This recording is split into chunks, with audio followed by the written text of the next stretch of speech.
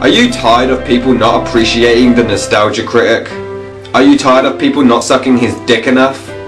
Are you tired of people not using his name as a weak attempt to try to get views?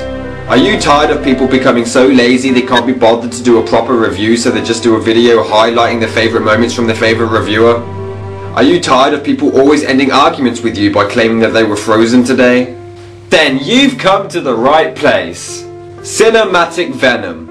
At my own personal website, you can witness myself kiss the Nostalgia Critic's ass and go through my top 12 favourite moments from his videos. Watch as I spend 11 minutes and 4 seconds completely sucking up to his greatness, probably hoping to get onto his website that way.